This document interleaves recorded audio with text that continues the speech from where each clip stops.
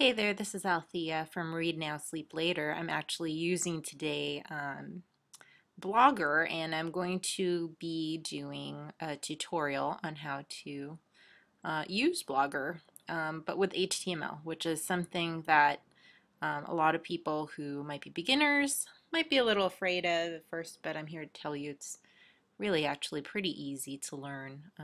We're just going to be going over some really basic stuff today. And I'm using my rotary scone blog, which is kind of a scratch piece of paper that I keep on Blogger to do different things and play with. So here I am actually in the Blogger dashboard. When you sign up for Blogger, you can choose to be in the old interface or the new interface. The new interface is called Blogger in Draft. You'll have a couple of choices when you sign up. If you end up using this one, I really like this new interface because there's quite a lot of different things that you can do. So let's just start out today with a new post, and that's pretty easy. You click the button that says new post. How hard is that?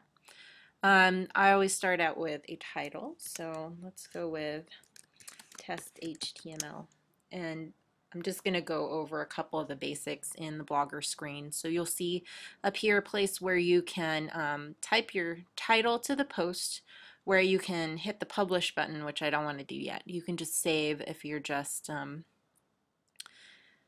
wanting to pause and not publish your page yet. You can hit the preview button and this will show you, ooh, hey, this will show you the post, which of course all I typed in there was the title, so that's all you'll see. You can also close this if you just want to go back to the dashboard. That's fine too.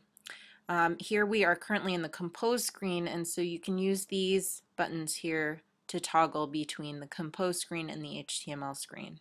The main difference between these two is that when you type HTML, or when you type in here, for example, something like this, which is what's called an HTML tag, it will appear actually exactly the way that you typed it in here. It will not appear as actual code that is interpreted by HTML. But if you type it in the HTML side, so for example, I might just type center, and table, and I'll put a border around the table so we can actually see it somewhere. So what I'm typing here are HTML tags, and what you'll want to notice about them is that there is, for most tags, an opening and a closing tag. For example, wow, okay.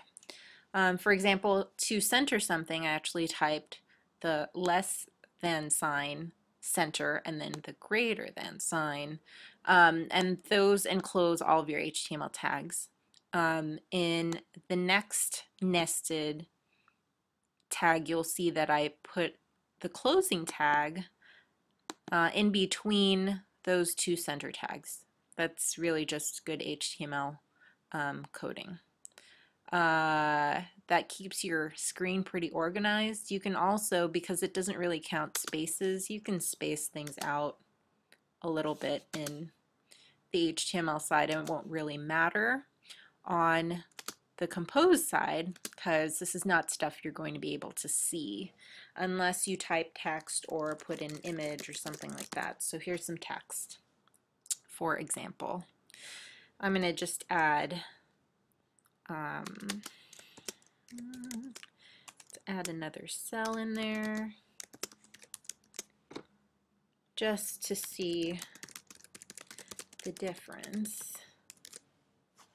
And so within these tags, I also put an attribute. So here where you see border equals quote 1 close quote, that tells the table tag that it needs to have a border of 1 pixel wide. The TR tag tells the table that it needs to have a row, and there's a closing TR tag down here. And these TD tags actually create the cells in the table. So this is just going to try to space them out And this is what it looks like in Compose. So there's our first table cell. Here's the second table cell. I usually use gibberish sometimes. Like, I really like using tables for organizing images. I do a lot of book blogging, and it's really handy to have something like that to play with if you are adding a lot of book covers. So let's see, here's Stick by Andrew Smith. We'll just put that in. I'll talk you through that some other time. But so the gibberish told me where the center of my table cell was going to be. And here I can change the text to say Stick by Andrew Smith.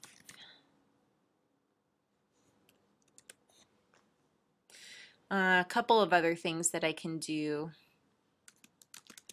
with tables, since this is what this tutorial turned into. Oh, so look, I've switched back to the HTML side, and it's converted that image and text and so forth that I put in into some actual HTML, which is cool. You can see here, aside from the TD, there was a div tag. We'll talk about that a lot later. That's a little more advanced. Blogger puts these in for you automatically, which sometimes is a pain in the butt, but most of the time is actually really useful. It did put in automatically a link to the image that I uploaded, which you can always replace, and I'll show you how to do that. It's actually really easy to do, either here where you can just cut this out and paste in the URL that you want it to go into when someone clicks it in your blog page, or to change it here in Compose. So I'm just going to pick up, let's see, ghostmedicine.blogspot.com.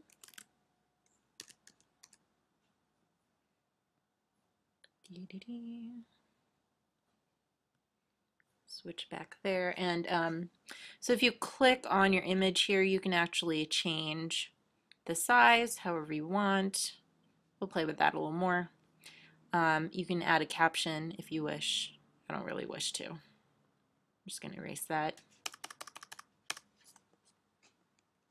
Oops. Remove caption.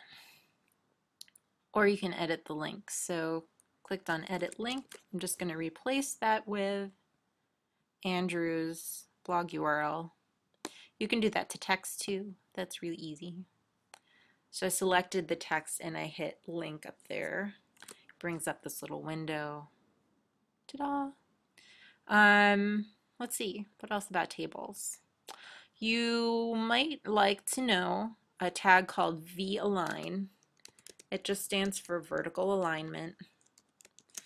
And you can actually align your table cell information top, center, or bottom. Again, I said this whole technique is actually really nice for lining up images. So let's try another row here, and you can see how that works out.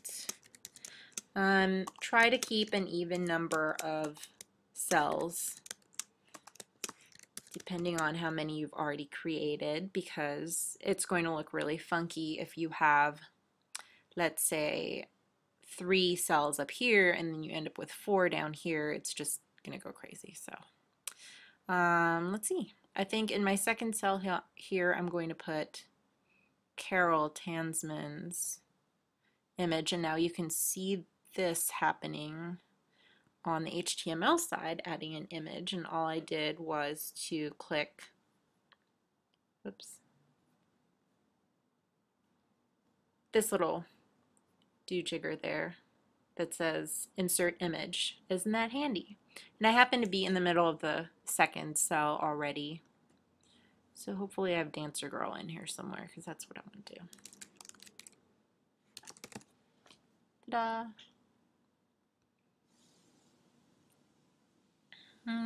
And I'm just going to choose no layout and medium, and I can change that later. So there's my image. And so here between the first TD opening and closing tags, so in my first table cell I'm just going to type Dancer Girl. by Carol Hansman. If I switch back, you'll see that it lines up nicely. You'll see that the top part here, the words on the side and the image have aligned to the top. That's because I have that handy V-line top tag in there. I can just put that in the next TR cell, and that will actually align the next one for me, which is what I want.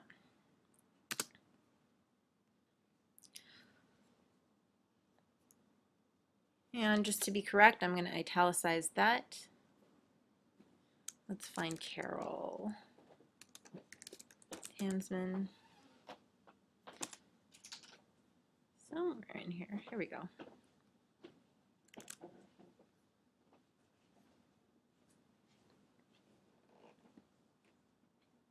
And edit that link to this image.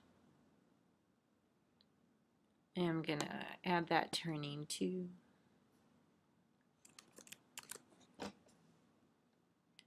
So you'll see a lot of things in Blogger are pretty self-explanatory.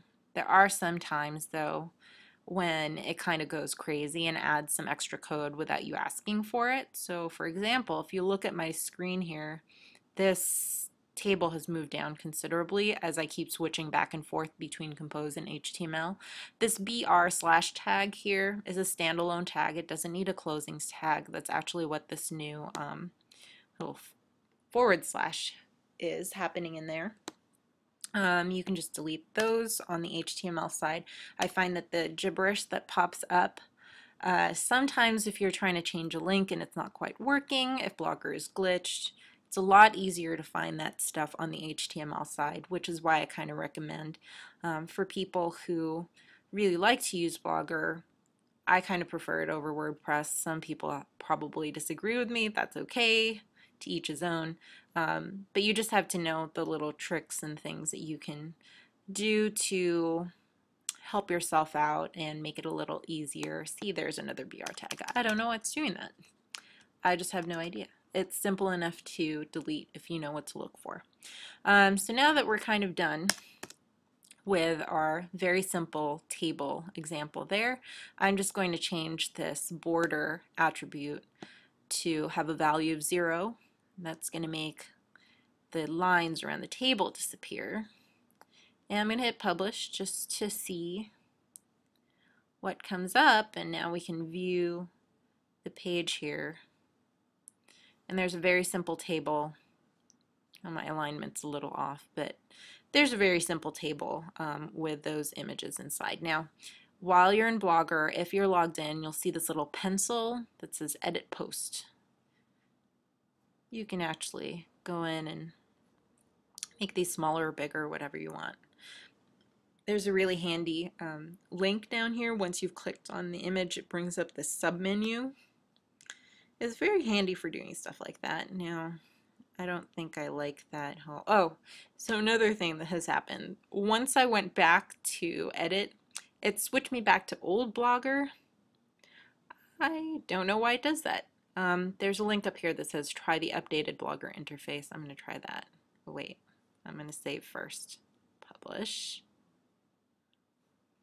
See, it's weird. I mean, I really don't know why these things happen. There's Rotary Scone again. There's the blog. There's the updated table that you can see. So basically in this lesson you learned center, table, TR, which stands for table row, TD, which stands for table cell, how to change the border attributes, and also how to kind of play with images and links in Blogger, and also how to delete extra spaces out when they go in there. Trust me, they pop up all the time. I don't know why. It just drives me crazy. And also how to switch back and forth from old to new Blogger. You see this one opened up in new Blogger, which I really like. Now the other thing I was going to change now that I'm looking at this page and I don't like it is taking out this V-line tag. I don't think we really need that. I think it looks good that way.